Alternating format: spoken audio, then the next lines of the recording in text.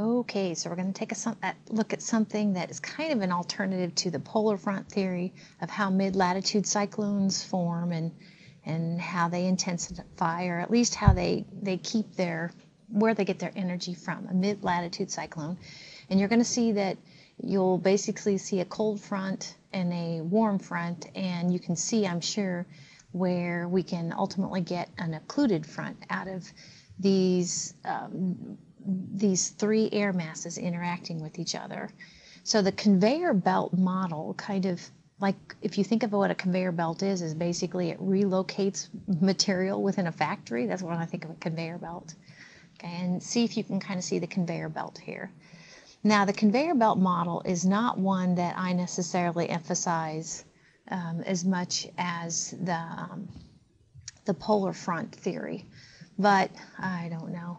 So here's the conveyor belt model. I guess one way to put it is I've never asked a test question over the conveyor belt model.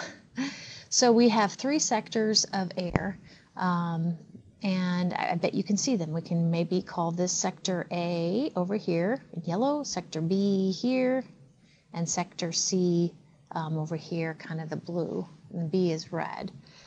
So you see your characteristic cold front and warm front that is part of an early on mid-latitude cyclone. And then basically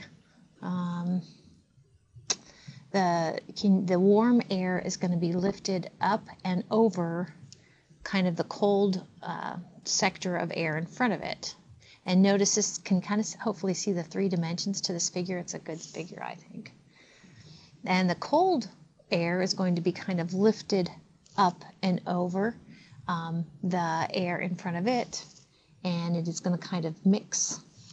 And over here we have dry, cooler air is segment A.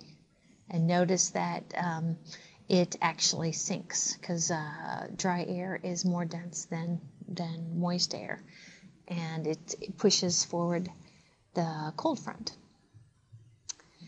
So this is kind of a 3D sort of look at it down here. And then actually up here is basically what it would look like, what the same scenario would look like if you were to look at it on a surface map. And it's something very similar to what we've been talking about, where you can have a centralized low pressure up here swinging around a cold front and a warm front. And can you kind of see the comma shape? Here's the head and here's the tail. So this is an alternative to the polar front theory.